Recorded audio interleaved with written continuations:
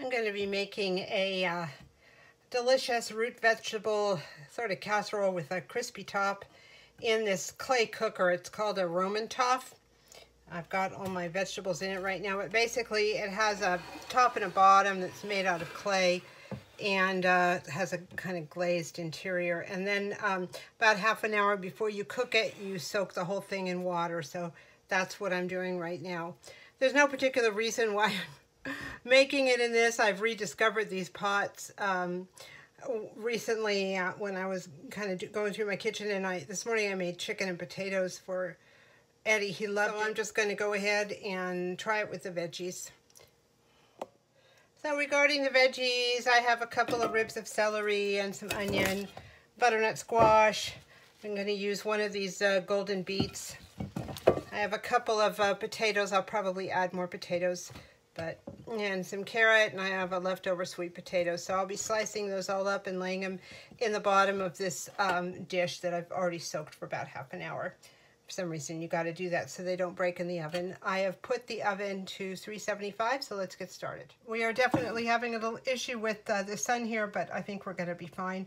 I peeled and cut up half of a small butternut squash. I peeled and sliced up the half of the sweet potato. I used 4 potatoes and sliced those up.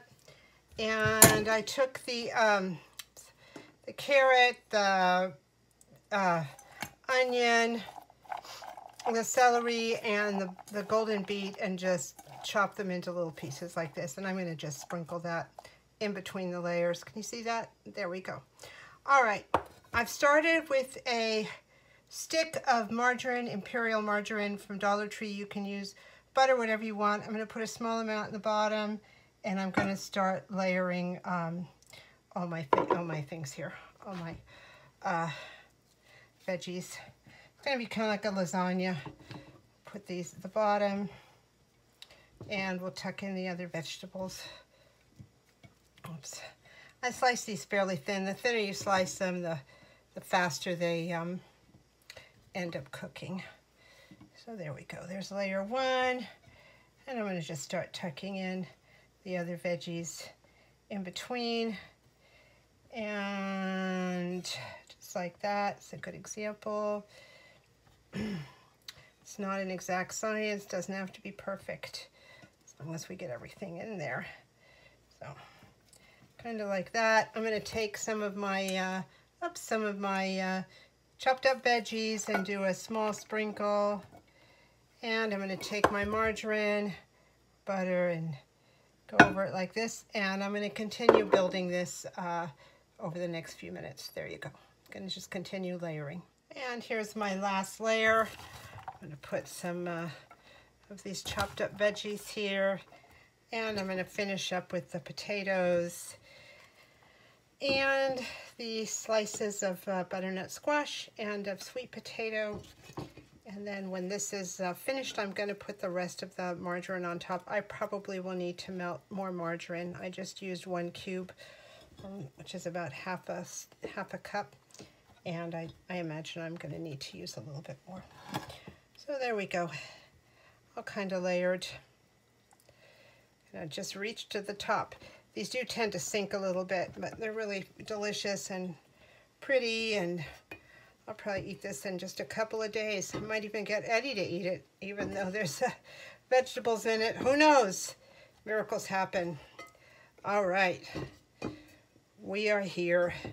And let me get the rest of this on top. It's good flavoring. And I'm going to warm up a little bit more margarine and pour it over the top. Here we are. Again, the sun is a little bit of a problem. I went ahead and softened up another half of a stick of imperial, and I'm just going to pour that on top right now. We're going to need the second stick, the second half, I think. Maybe not. There's still some in there. And I'm going to put the lid on. I've already warmed this to the oven to 375. And again, you can use any casserole you want with this. I happen to be using this because it's out, but I've done this in Corningware with foil on top or whatever you got. But I thought it would be fun to try it in this. All right, I'm going to stick it in there and cook it till it's done. Unfortunately, wherever I want to be, the sun wants to be too, so I'm hand holding this. The margarine is all melted, and I'm going to be adding some panko from the Dollar Tree to it. Here's the panko. It's just wonderful. $1. I use it for frying everything like zucchini and all sorts of stuff. So I also like to use it for this crispy topping. So I'm just going to pour some in and mix it and pour and mix. Start like this to get kind of a good consistency. Use a little bit more, and we're going to basically put this on top. Sorry for the lighting, such a mess. Move that over. A bit more. Mix it. That looks good enough. You want it kind of like this. We're just going to be sort of getting a fork or spoon and just layering this on the top. Good enough. Doesn't that look amazing? It's still steaming from the oven.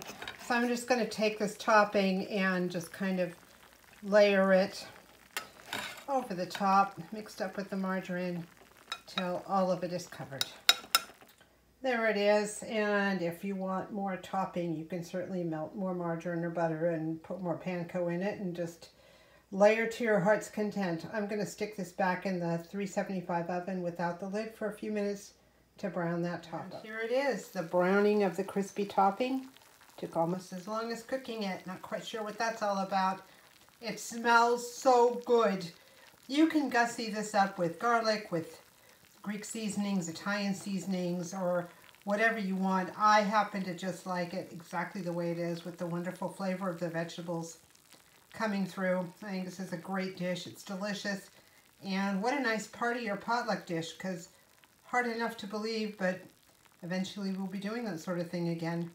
Anyway, enjoy your cooking, enjoy your vegetables, and thank you so much for watching.